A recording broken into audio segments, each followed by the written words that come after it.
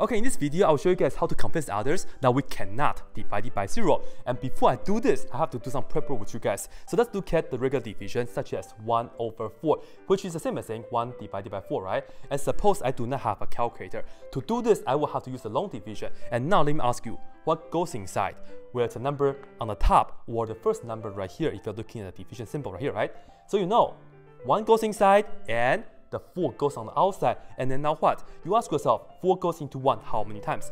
4 goes into 1 0 times, so you put on 0 right here, but you still want to continue, you don't want to give up right here, right? So you put on decimal, 1 is the same as saying 1.0, and now you can look at 4 right here, and this is like 10. 4 goes into 10 twice, 2 times 4 is 8, and you subtract, 10 minus 8 is 2, and then you just go ahead and do it. You can still continue, put down 0 here and bring that down, and then 4 goes into 20 5 times, and put down this right here. You know you're done because you make the progress. This is 0 now for the remainder. So you know this is equal to 0.25, and everybody happy, right? Good. Now let's look at what happened when we divide it by 0. This is just as crazy as that I'm using a purple pen, right? Anyway, let's look at 1. Why not? But any number will work. Let's say I have 1 over 0.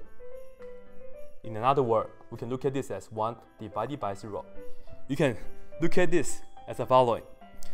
If somebody think that he or she can divide by 0, we can do the proof by contradiction, right? Suppose, told him that you could do it, and make him or her do that, right?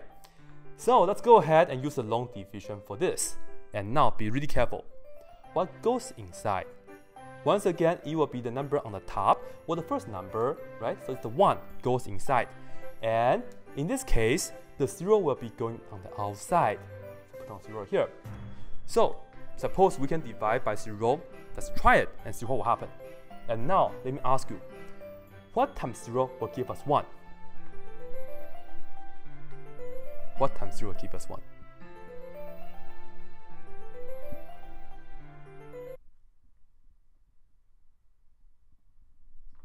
What times 0 will give us 1? If you put down 25 times 0, that will be 0.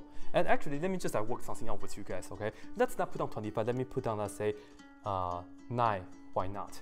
9 times 0 is 0. 1 minus 0 is 1. This number looks really familiar because I think that was the original question. Unfortunately, 9 didn't work because I didn't make any progress because the 1 is still there, right? So 9 is not the answer, all right? And now let's look at, maybe I had the 1 inside, 0 on the outside. Maybe I just, had a bad luck. I chose 9 earlier. Maybe let me choose the number, 7. Lucky number 7. Why not, right?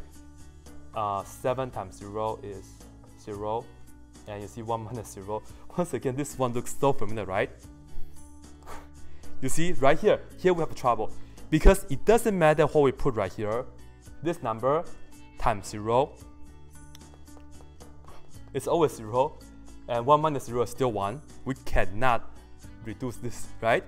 So there's no number that we can put it here, multiply by 0 to produce 1. Just no answer for it. So therefore, this right here, we call this to be undivided because no matter how hard we try, I should not put on equal sign, I should put on is, right? No matter how hard we try, we cannot find an answer, so that we multiply with 0, we produce 1, alright? So this is it, and here's a small bonus part. What if I am trying to do 0 over 1? What's the answer for this? Now, this is the same as saying 0 divided by 1, right? Okay, long division. What goes inside? The top number, or the first number, which is 0 here, and then this number, which is 1, goes inside, goes in the front, right? What times 1 will be 0? Well, we know 0 times 1 will be 0. 0 minus 0, hey, look at that, the remainder is 0, just like that one, isn't it? So, when you have a 0 on the top, 0 divided by 1, this is 0. This is the answer, alright? This is the answer for that. So, right here, let me be legitimate for you guys before we go.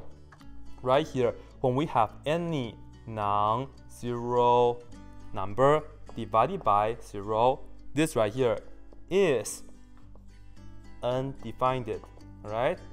We have no answer for that. So if you can put down 25 divided by 0, 32 divided by 0, negative 17 divided by 0, all of them, are undefined. And in this case here, when you have 0 divided by any non-zero number, okay, this right here, in fact, you always have an answer which is 0. So in other words, for example, 0 divided by 5 is 0, 0 divided by negative 22 is 0, 0 divided by pi is equal to 0, 0 divided by e is also equal to 0, alright? Alright, so you may be wondering, what in the world is 0 over 0? That's for another video, but anyway. This is it for now.